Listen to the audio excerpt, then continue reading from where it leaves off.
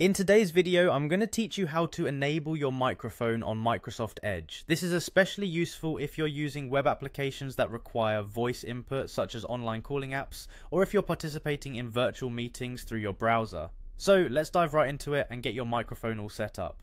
First off, let's open up Microsoft Edge. Once you have Edge open, what you'll want to do is look towards the top right corner of your browser. Here you'll see three dots which represent the Settings and More menu. Click on these dots, and from the drop-down menu that appears, select Settings. This is where you'll find all the configurations you need to optimize your browsing experience. Now in the Settings menu, you'll notice a sidebar on the left side.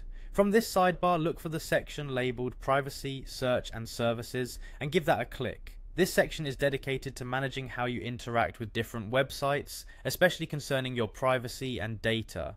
Next, under Privacy, Search and Services, you'll see an option called Site Permissions. Click on this to proceed.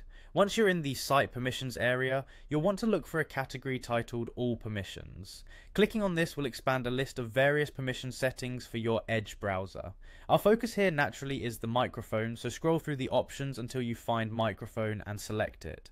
Now that you're in the microphone section, it's time to choose the microphone you want to use. If you're on a device with multiple microphones, like a laptop with both built-in and external microphones, you'll see these listed in a drop-down menu. Simply select the microphone that best suits your needs or the one you typically use. Next, let's talk about the default behavior settings for your microphone. You should see an option labeled Ask Before Accessing Recommended. Make sure to toggle this option to On. By enabling this feature, you allow Microsoft Edge to prompt you with a request whenever a website attempts to access your microphone. This way you have full control and can decide if you want to allow or deny microphone access on a per website basis, enhancing your privacy and preventing unwanted access. And there you have it. By following these steps, you've successfully enabled your microphone on Microsoft Edge. The next time you visit a website that requires microphone access, you'll know exactly how to manage these permissions. If you found this tutorial helpful, don't forget to like and subscribe for more tech tips and tutorials. Thanks for watching, and happy browsing.